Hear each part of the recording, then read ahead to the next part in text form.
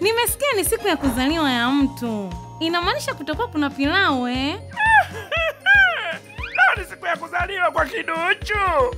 Lakini nafikiri tunaweza kumpa kitu kizuri zaidi ya pilau. Kitu gani ni bora kuliko pilau ya sherehe? Safari ya kwenda juu angani. Akatali. Inamaanisha ataweza kuona jinsi dunia inavyolizunguka jua. Ndio Ngedere. Lakini labda na wewe uende juu angani ili uweze kuelewa zaidi kuhusu kitu gani kinazunguka kitu gani.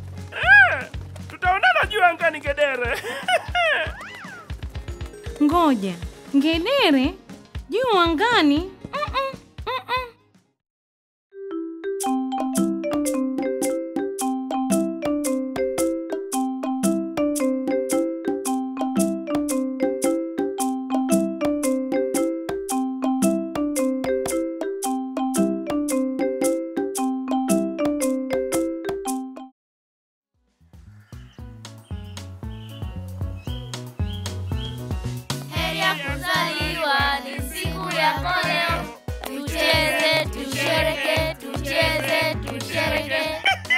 Siku yako kiduchu leo.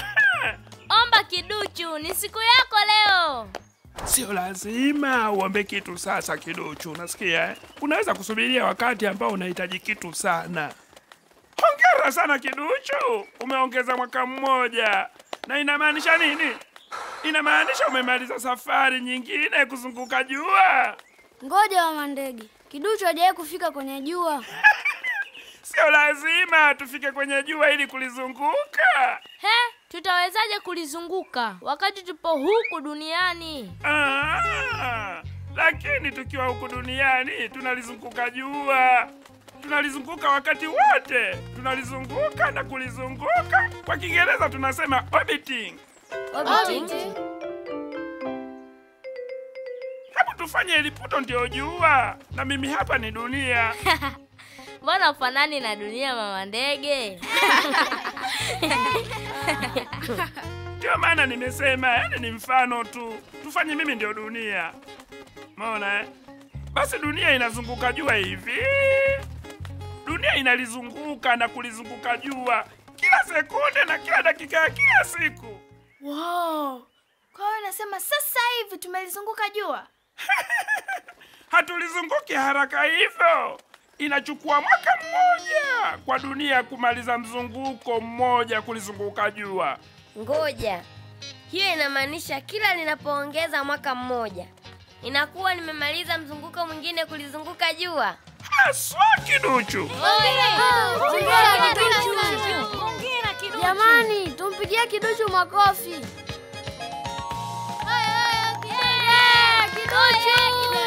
Jamani kiduchu, miaka 12. Ngoja. Mimi nilizaliwa saa 3 kamili usiku. Kwa hiyo kusema kweli nitatimiza miaka 12 leo saa 3 kamili usiku. Bado masaa 3 kabla sijamaliza mzunguko wangu wa 12 kulizunguka jua. Masaa 3? Mbona mengi sana? Kwa nini tusile hiyo pilau yako sasa hivi? Yaani nina njaa. Ngedere, ipo wapi hiyo pilau uliyoahidi utatuletea? Ndio. Na mimi nina njaa. Subirini basi. Pilau tamu kabisa kutoka kwa Ngedere inakuja sasa hivi. Chakula. Hebu niwalete wanangu.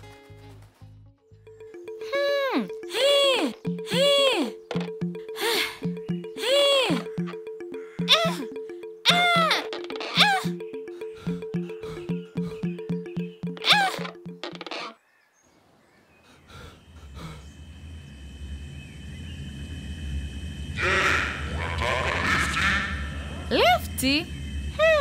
Kwani wewe ni nani? Ila hii sufuria nayo nzito. Au bora nipande lifti nini? Haya sawa, twende. Pilau yangu jamani.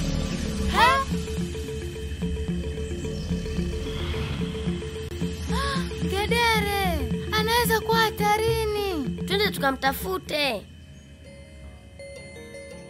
Lakini atafanyaje? Akirudi na hakuna yoyote hapa. Basi hiyo ndo mpango. Mimi na Baraka tutabaki hapa na kumsubiri hapa. Wazo zuri Koba. Kibena, Amani, twende tukamfuatilie.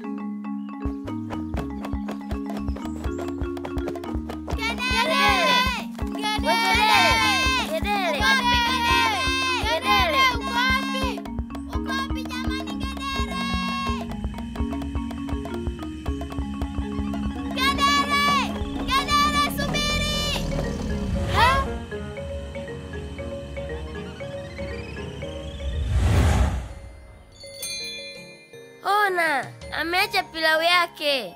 Ngedere asingeacha pilau yake kwa makusudi. Labda amechukuliwa, labda yupo hatarini, au labda alipewa lifti. Sio kitu. Watu wanapata lifti kwenye magari na malori kila siku. Hapana, usipate lifti kwa mtu yoyote ambaye humjui. Hata akionekana kuwa mkarimu sana au ana gari au usafiri wa maajabu mzuri. Ujilinde vizuri. Tumsaidie Ngedere. Unajua kwa nini nipo hivi? Nimeweza kuwa na wasiwasi. Inawezekana rafiki yetu yupo hatarini. Usijali Kibena. Japokuwa sisi ni watoto, tunaweza kusaidiana na kulindana. Labda Ngedere hakujua kukubali lift na watu usiowajua. Kama mimi sikujua hili mpaka sasa. Tukimkuta Ngedere tutamwambia moja kwa moja. Tutampataje kama tujue amempeleka wapi?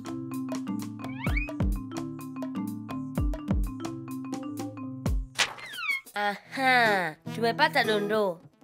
Chekechea shimoni, mwezi angani. Nadhani hapa ndipo walipokwenda. Mwezi angani? Tutamsaidiaje Ngedere kama yupo juu kwenye mwezi? Ngoja, mwezi uko wapi? Acha utani Amani. Mwezi upo juu angani. Safi sana. Kwanza tumempoteza Ngedere na sasa tumeupoteza mwezi. Kama tungepata njia ya kufika angani, nina uhakika tungeweza kuona mwezi. Mwezi hauwezi kupotea. Na Ngedere anatuhitaji. Kiduchu, wewe ndo unayetaka kuwa mnajimu wa angani au sio? Tuambie basi, tutafikaje angani? Mnajimu wa kike wa kwanza Afrika Mashariki. Wanajimu hutumia roketi. Ila sioni roketi yoyote hapa. Ila nini? Bado naweza kuomba kitu kwa ajili ya siku yangu ya kuzaliwa. Unafikiri itafanya kazi kweli? Tujaribu.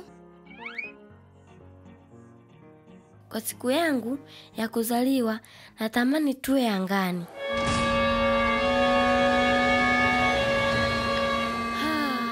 Haisaidii, haikufanya kazi.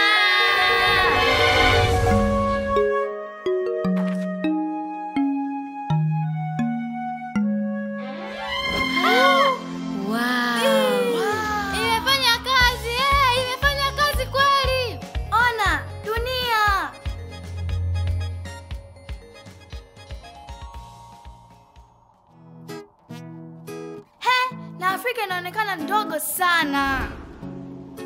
Nimekuwa mnajimu kweli. Najiona mwepesi kama nyoya. Ona! Tusisahau kwa nini tumekuja. Inabidi tufike kwenye mwezi na kumwokoa Ngedere kutoka kwa hao wageni wa angani. Lakini mwezi uko wapi? Nilijua mwezi upo juu angani wakati wote. Na hata mimi pia. Mbona hauonekani? Inawezekana wageni wa angani wameuchukua hata mwezi. Bila shaka hatuwezi kuona mwezi. Hatuwezi? Hapana, kwa sababu mwezi upo upande mwingine wa dunia. Upande mwingine? Ndiyo. Kumbe nilikuwa nimesahau. Mwezi unaizunguka dunia. Mama ndege alisema hivi vinaitwaje kwa Kiingereza? Orbiting. Ndiyo. Mwezi unaizunguka dunia, mwezi unaizunguka dunia wakati wote. Kwa hiyo, kama hatuoni sasa, itakuwa upo kwenye upande mwingine wa dunia toka tulipo. Kama mwezi unaizunguka dunia, basi tusubiri hapa na utatufikia sisi. hauwezi kuchukua muda mrefu. Karibia mwezi mzima. Poleni, ila siwatanii, ni kweli. Mzunguko mmoja wa mwezi unachukua wiki 4 kuizunguka dunia. Ndio maana tunaita muda huo wa wiki 4 mwezi. Kwa sababu kwenye kila wiki 4 tunaweza kuona mwezi ni mwembamba kabisa, na kuona unavyoongezeka kila usiku, ukiwa mkubwa zaidi mpaka unakuwa mbalamwezi. Kisha mwezi unaanza kutoka tena na kuonekana mwembamba zaidi mpaka umeonekana kutoka kabisa. Kiduchu, umetupa taarifa nyingi sasa, lakini tusishikwe na hofu sasa. Kama mwezi umeshamaliza nusu mzunguko kuizunguka dunia, itabidi tusubiri nusu mwezi tu mpaka mwezi utatufikia. Nusu mwezi? Ni sawa na wiki 2. Ngedere yasubiri wiki 2 bila kula pilau? Haiwezekani kabisa.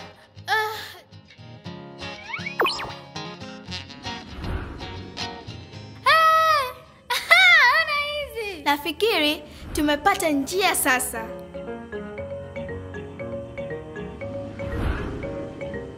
Ona ile mwezi.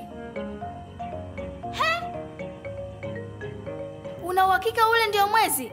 Haung'ai. Mimi nimejua mwezi unatoa mwanga usiku, au sio? Uko sahihi Amani. Inaonekana mwezi unatoa mwanga kuelekea kwenye jua badala ya dunia. Mwezi hauna mwanga kutoa mwenyewe, yaani huakisi miale ya jua kama kioo. Mnashangaa nini? Nilisoma kwenye kitabu changu cha unajimu. Anga ni la ajabu kweli.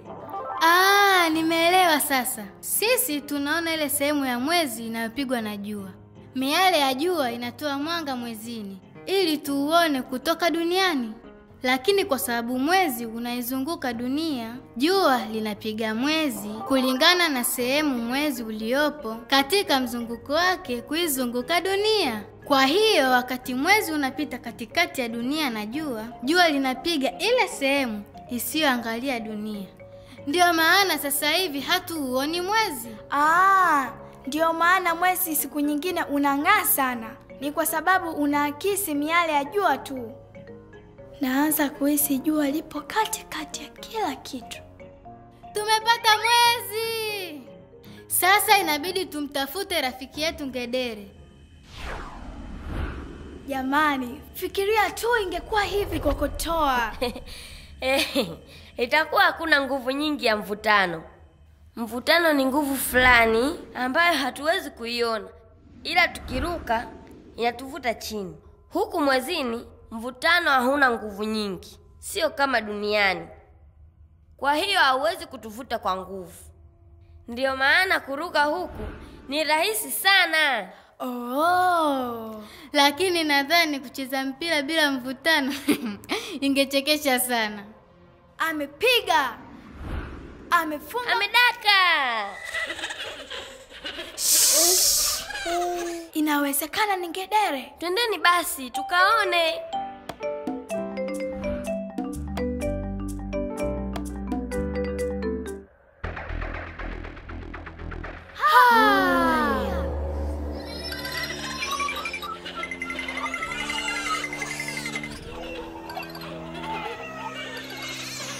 Ona, yupo pale.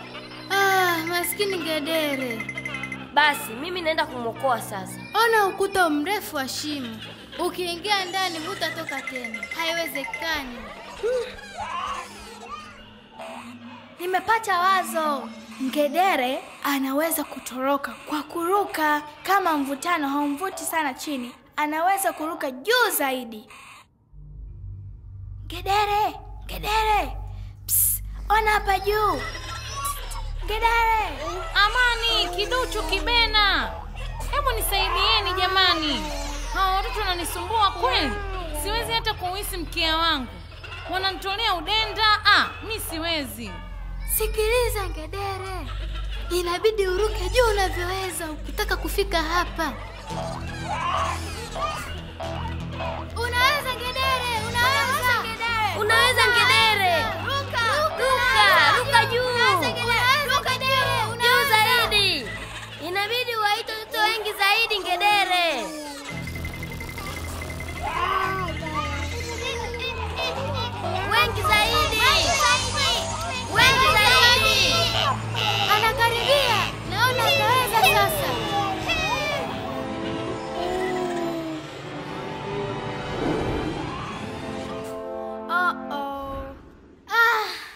hatuwezi kumpoteza mara mbili kwa siku moja.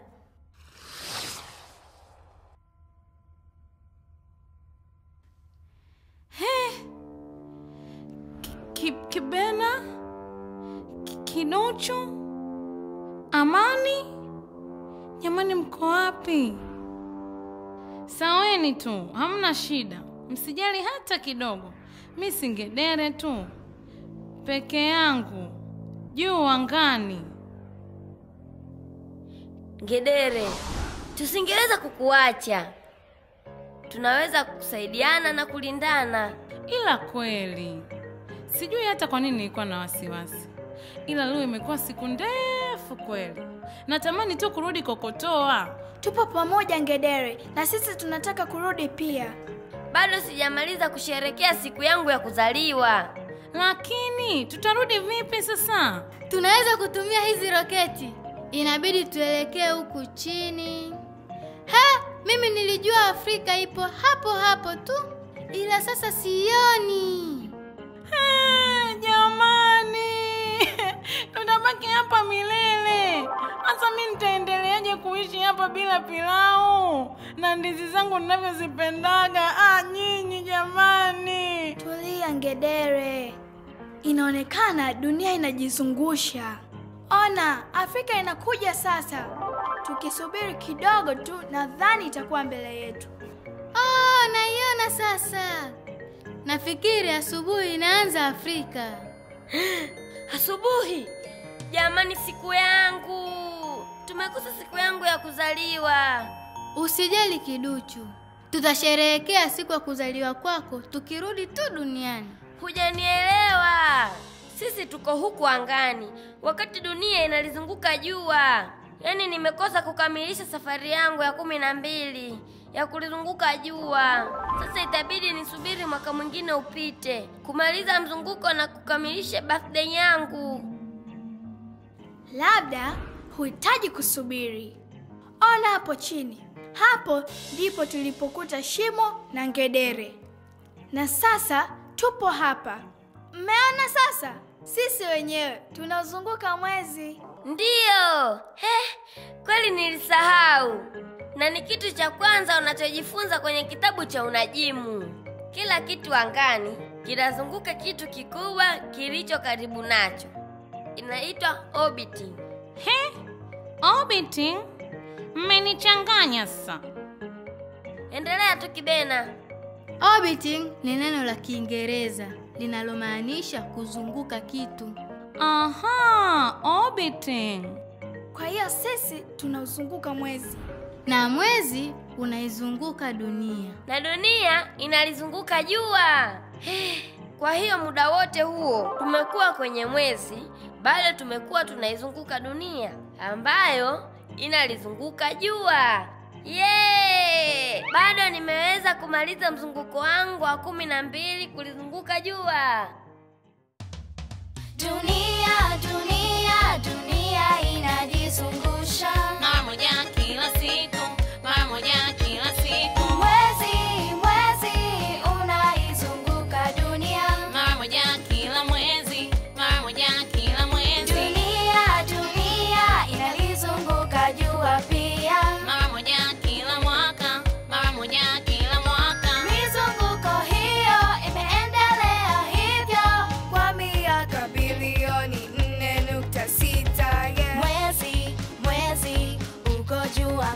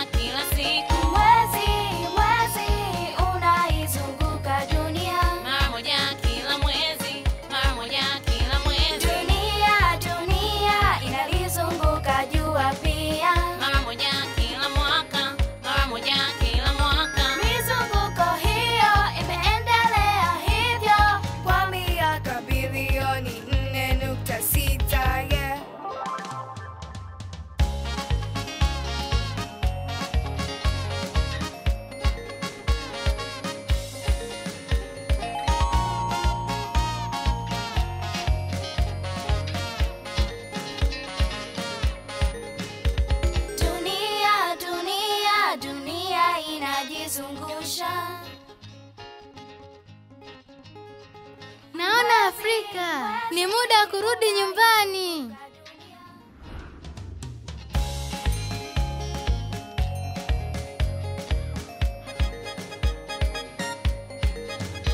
Ehe, mlienda wapi? Pilau kwanza, maongezi baadaye.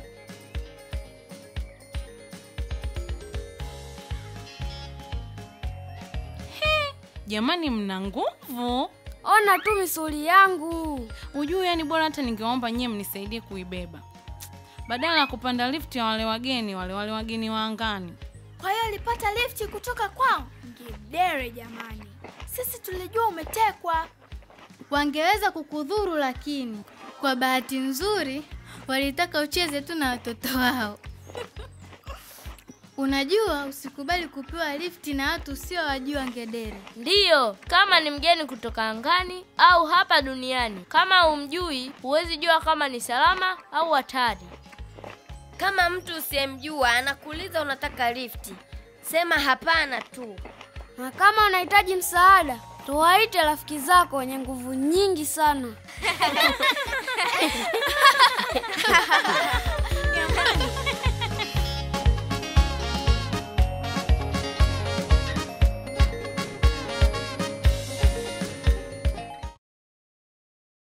Watoto, jaribio la leo linahusu mfumo wa jua. Mfumo wa jua ni utaratibu ambao dunia na mwezi kuzunguka jua kila siku. Kuna mambo mengi yanayofanya mfumo wetu wa jua uwe wa kipekee katika ulimwengu mzima siku zote. Leo tutajifunza vitu vya aina 3 katika mfumo wetu wa jua: jua, dunia na mwezi. Vifaa vinavyohitajika kujifunza vitu hivyo ni vifuatavyo: penseli, karatasi nyeupe ngumu, bikari au kitu chochote cha kuchorea maduara, mfano kikombe, kikopo na kadhalika, pini ndogo, mkasi au kitu chochote cha kukatia karatasi, na rangi za kuchorea. Kwanza, chukua karatasi ngumu nyeupe na chora maduara 3 kwa kutumia bikari na penseli. Duara la kwanza liwe kubwa zaidi, duara la pili liwe dogo kuliko la kwanza, na duara la 3 liwe dogo zaidi kuliko la pili. Chukua karatasi, kata na fuatisha mzunguko wa kila duara. Hivyo utakuwa na maduara 3 ya ukubwa tofauti. Paka rangi duara kubwa kuliko yote, rangi nyekundu. Kwenye jaribio letu hili litakuwa jua. Duara la pili paka rangi ya kijani. Kwenye jaribio letu hii itakuwa dunia. Na duara la 3 paka rangi nyeupe pekee. Kama karatasi ni nyeupe, acha kama ilivyo. Na kwenye jaribio letu hili litakuwa mwezi. Panga maduara 3 kwenye mstari: jua, dunia na mwezi. Weka mezani na chomeka pini katikati kwa kila duara. Unganisha kwa kipande cha karatasi kirefu ili kuweza kushikilia kila duara. Kila siku dunia hujizungusha katika muhimili wake. Inachukua masaa 24 kukamilisha mzunguko mmoja na kusababisha usiku na mchana kutokea.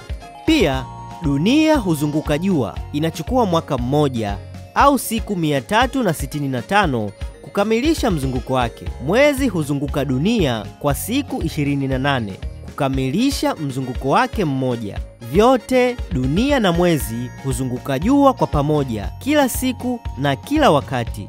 Hivyo watoto, mnaweza kufuatisha jaribio hili peke yenu huko nyumbani au kujifunza mfumo huu wa pekee ulimwenguni. Watoto, kumbukeni kwamba haya ni miongoni mwa mambo mengi yanayofanya mfumo wetu wa jua uwe wa pekee katika ulimwengu mzima siku zote. Asanteni sana watoto wa kujifunza. Tuonane kipindi kingine. Kwaherini.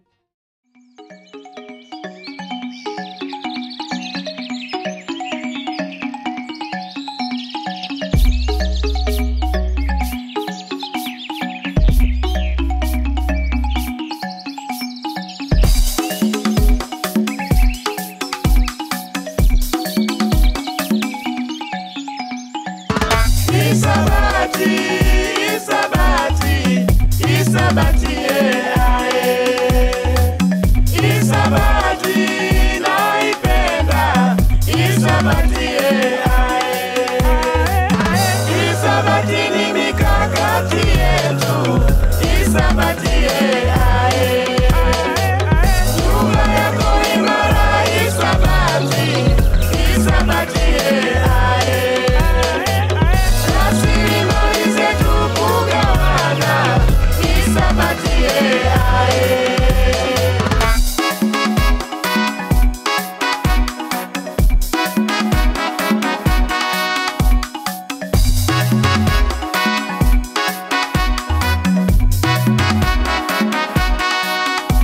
Hisabati ni nini? Hisabati mikakati kila siku na kila wakati. Hisabati ni vipimo, urefu na upana, nani anabisha? Kuna naekana. Hisabati ni maneno, herufi na matendo, kuongeza na kutoa, hayo ndo maisha. Nani anabisha? Hebu jumulisha, toa, gawanya, halafu zidisha. Umepata jibu? Unaona aibu? Acha wewe, hesabu zinatibu, hasitaki papara. Fanya taratibu, kifanya kwa haraka aisee utaharibu. Hesabu ni kila kitu hapa duniani. Unapokula ugali unahesabu matonge, unapotembea unahesabu hatua. Hata naporapo hapa natumia hesabu. Unapoendesha gari unahesabu kilomita. Ujui kilomita?